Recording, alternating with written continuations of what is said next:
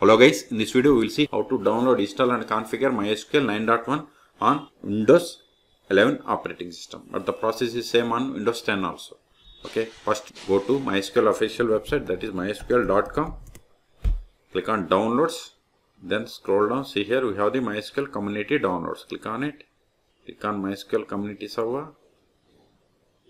See here the version 9.1 and set the operating system as Microsoft Windows. Then click on this download button. No thanks, just start my download. So click on this. No thanks, just start my download. Click on it.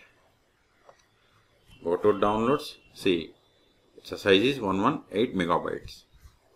See, download is completed. Now click on this MSI file. Click on next.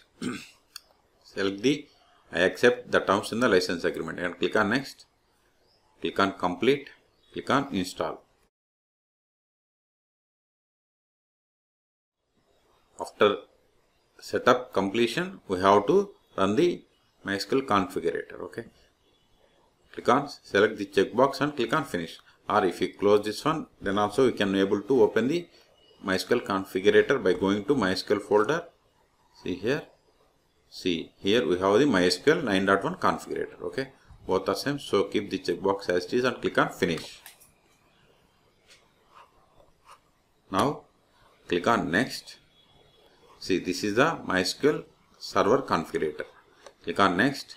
See, this will be the data directory location. If you want to change, click on this browse button. Then select the path where you want to configure data directory. Click on next. I'm okay with the default one, so click on next. And this is the config type. See here we have these config types. I'm going with the development only. Then port number 3306. Name and pipes, nothing I'm not going to change. Click on next. Now provide the password to the root user.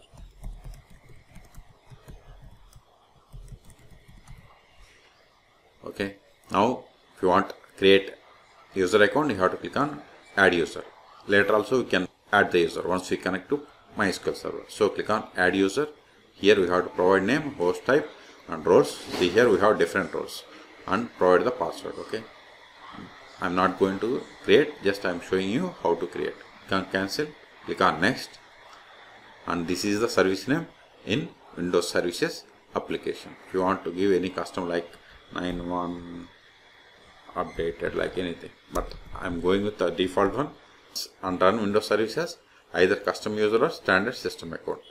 I'm going with standard system account, so click on next. Grant all. If you want to create these sample databases, it is up to you. So for practice you can select them. If you don't want, so unselect them. Okay. So it's all based on requirement. Click on next. See, ready to apply the configuration. So click on execute. See, it is applying the configurations for the MySQL server.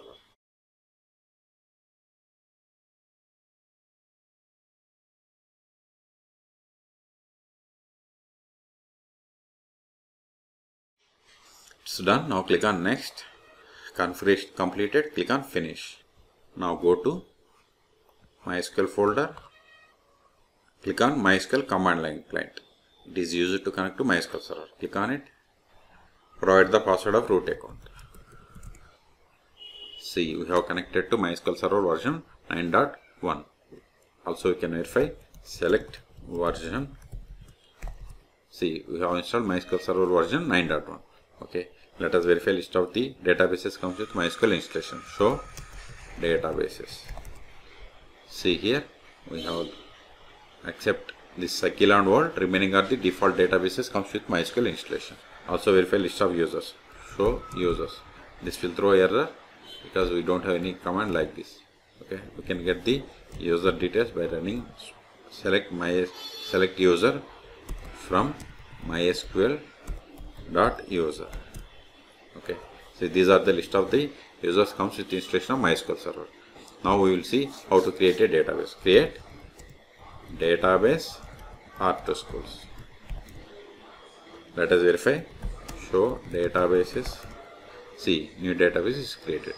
Now if you want to switch to this database and create objects, use the command use R2 schools, put semicolon, hit enter. Now verify list of tables. Show tables. We don't have any tables, so let us create a table in this database. Create.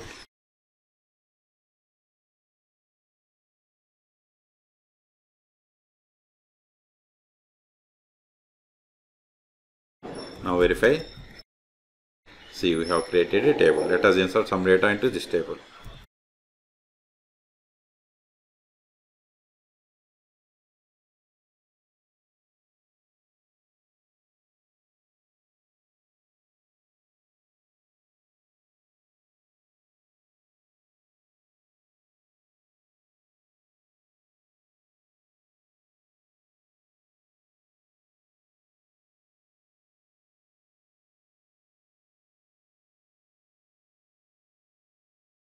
Let us verify the data. See, we have this data. Okay.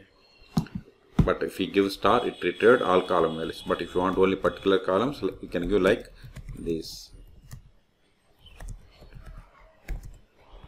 You can also get only S name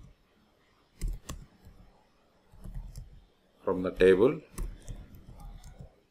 where of the column of the S number value 101. See, we got the S name of this S number. Okay. Until now we have performed actions on MySQL client. Now we will see how to connect to MySQL by using two GUI tools. One is MySQL Workbench and another one is DBeaver. I am going to show you how to install MySQL Workbench on Windows operating systems. And for DBeaver, I kept a video link in the video description. You can go through it and you can install it. Okay. So go to mysql.com again, downloads, community downloads. See, here we have the MySQL Workbench. Click on it. See, this is the version of the MySQL Workbench. Click on download. Click on no thanks, just start my download. See, download has been started. Click on MSI file. Click on next, next, next, next.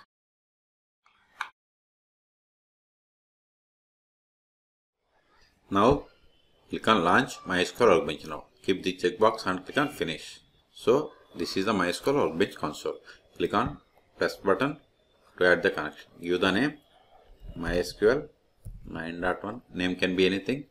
Port number. Okay, port number 3306. Host name because it is 127.0.0.1. It is the loopback IP of the machine.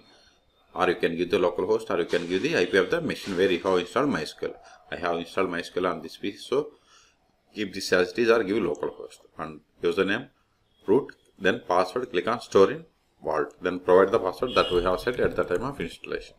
Click on OK. Click on test connection. Continue anyway. See, successfully made connection, and this is the information about the connection. Click on OK. Click on OK. Again, click on this connection. See, here we have two tabs. One, administration and schemas. Administration has these features. If you go to schemas, see here, these are the list of the databases. If you want to create database, right click and select the create schema. Schema or database name are same. MyDB, WB. Click on apply. Click on apply. Click on finish. See, new database is there. Even if you go to the MySQL command line client, just give show databases. See, here we have the MyDB, WB. Okay. If you want to run queries against any database, just select database and click on SQL. Now you can run the queries. Okay. The other tool is DBeaver. As I told you, I have already installed DBeaver. If you want to install DBeaver, you can go through the video description. There you have the link to download and install DBeaver on Windows machines. Okay. Click on DBeaver. Now click on this plus button. Then select the MySQL. Then click on next. Here localhost or loopback or IP of the machine where you have installed MySQL. Then provide the database name after schools.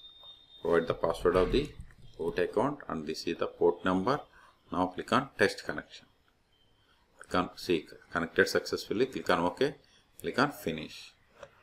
Expand connection. Expand databases. See, here we have the all the databases. Even expand users. You want to create user, right click on user, create user, then give username, and these are the list of the privileges. Suppose if you want to enable create user, you have to select this one. Suppose you have different options. So based on requirement, you can select.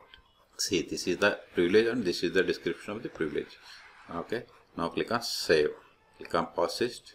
See, user is created. Okay, let me close this one. Now if you want to run the queries, right click on any database, then SQL editor, then select the open SQL console. Now we can run the queries against MySQL server. The last option that I am going to show you, service. Go to services.msc, press M. See, here we have the MySQL 9.1. Okay, that means MySQL 9.1 that we have given.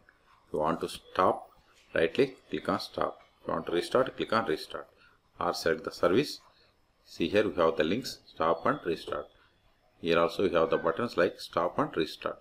So in this video we have seen how to install MySQL 9.1 on Windows 11 operating system. For more MySQL tutorials, please subscribe my channel. Thank you.